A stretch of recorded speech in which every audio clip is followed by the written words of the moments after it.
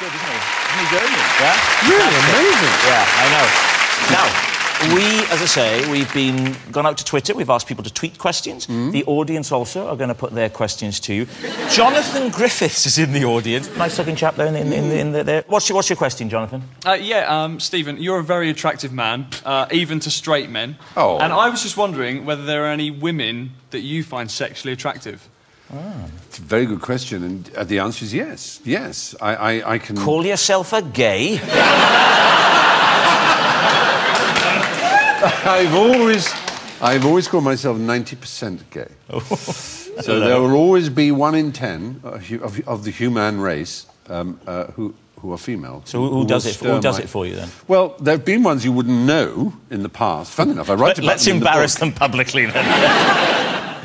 Well, one, she knows this, and her husband knows this, is when, we were talking about this earlier, when we were doing Blackadder 2, I found my makeup artist strangely alluring and likeable.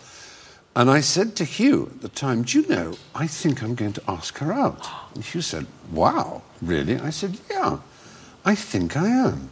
And the next day, I was sort of sitting in the makeup chair. She used to glue on this big beard I had as Lord Melchett.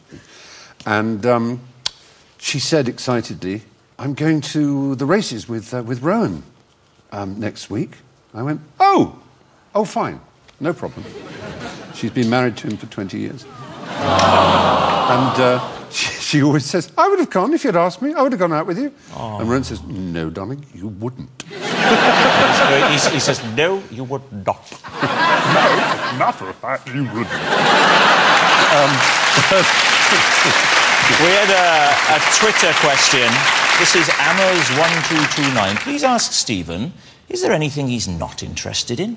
I mean, in theory not. I have to confess, and I don't mean this as a snobbish, bitter point, I'm really not interested in these kinds of things, these people that I've never heard of in celebrity magazines or these X-Factory things. I just don't watch them. I find the whole thing embarrassing. And embarrassment to me is an emotion that's really quite strong, like fear or anger, and I just go like that, and I cannot watch it. Even on my own, I'm embarrassed. But if there's someone else in the room, I go, it makes me slightly shudder if I see Piers Morgan talking about something. No, it's not... I'm not making a smart point about Piers Morgan. It's the same... Or I just go, What was it you said on Radio 4? Go on, tell us there's that. this show that you and I have both done called I'm Sorry I Haven't a Clue, which is a great old radio comedy show, and they have a round, and it's like a sort of mad quiz show. They call it the antidote to panel games. And... you have to find an ordinary English word and give an example, a new meaning for it. So, for example, I did one which was measles, which is what artists use for self-portraits. It's that kind of thing. And countryside, which is to kill Piers Morgan.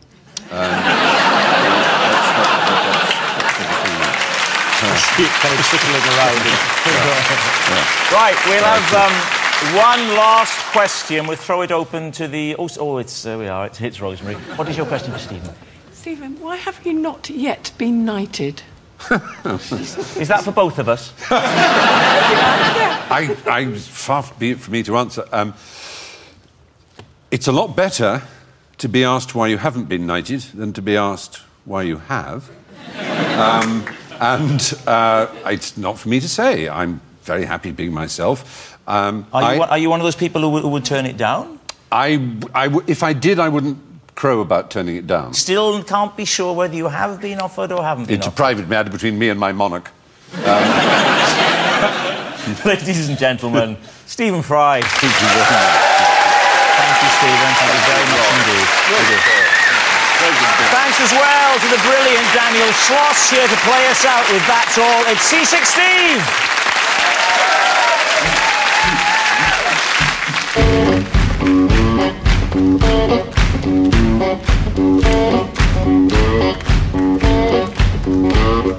Trapped like a rat, I was caught. Oh, that's a fact. I paced the cell for a square foot of hell. I'm marked or the days with the crayon I've seen, and I eat the food, although it ain't no good. I wanna fly like a bird over the walls, never to be heard of again. That is all.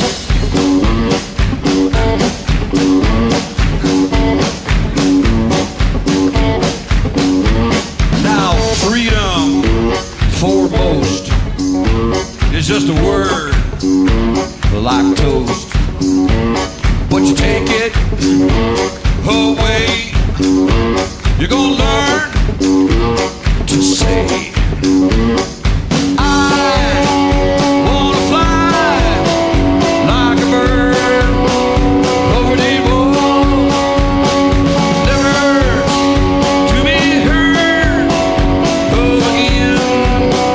That is all. Yeah, that's all.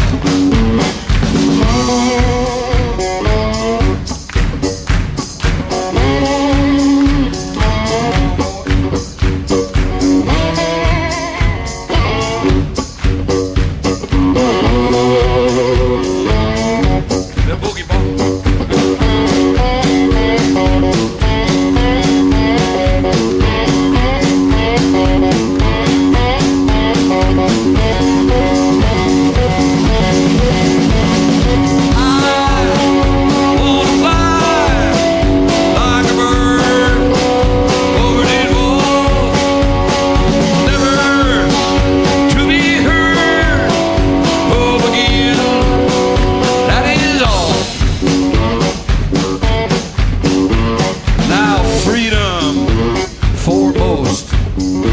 It's just a word like toast, but you take it away, you're gonna learn to say, I wanna fly like a bird over the walls, never to be heard of again. That is all. Yeah, that's all. That's all.